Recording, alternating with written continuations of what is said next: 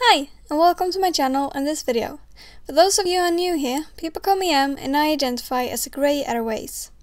My mission with the channel is to educate the world on everything aromantic and asexual. In today's video, what are the different types of attractions?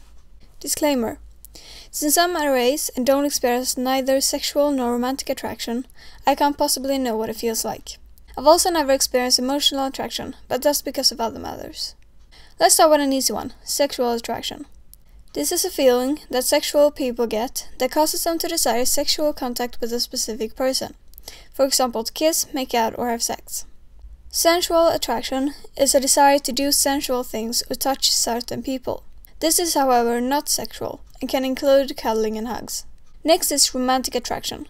Romantic attraction can be very hard to define, but essentially is when you desire a romantic relationship with another person. Emotional attraction is when you're attracted to someone's mind and spirit. You spend time together, you have conversations all night long, and you can find yourself engaging in funny text banter all day. Aesthetic attraction is an attraction to other people that is not connected to a desire to do anything with them. You simply appreciate their appearance, like you'd appreciate a beautiful painting or a sunset. I hope you enjoyed this video and learned something new. If you have any questions regarding aromanticism, asexuality, or anything in between, feel free to reach out to me. Links are in the description. That was everything for today's video. Don't forget to subscribe and leave a like, and I'll see you the next time. Bye!